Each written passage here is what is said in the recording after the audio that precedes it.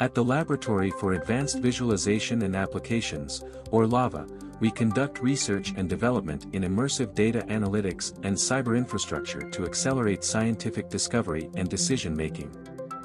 Founded in 2014 by Professor Jason Lee, we have been involved in $27 million of funding from agencies including the National Science Foundation, Department of Energy, U.S. Army, National Security Agency, and local companies such as Oceanit and the Hawaiian Electric Company. A few examples of our current work include cyber-enabled collaboration, analysis, navigation, and observation environments, or cyber canoes, which are used to connect Hawaii's research institutions with those in the mainland U.S. and the world, to conduct joint research and training. The cyber canoes are supported by SAGE 3, the third generation of our NSF-funded project that develops software cyber infrastructure for scalable data visualization and collaboration. Worldwide, the SAGE software supports 800 display systems and over 4,000 users. SAGE 3 now focuses on democratizing access to artificial intelligence by embedding these capabilities in computer-supported cooperative work. This effort is being conducted with partners at the University of Illinois at Chicago and Virginia Tech.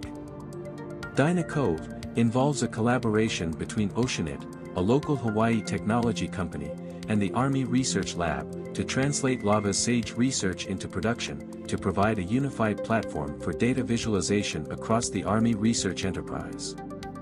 LAVA's Hawaii Advanced Visualization Energy Nexus helps the Hawaii State Energy Office and the Hawaiian Electric Company better understand the land-use trade-offs associated with transitioning Hawaii to 100% renewable energy by 2045.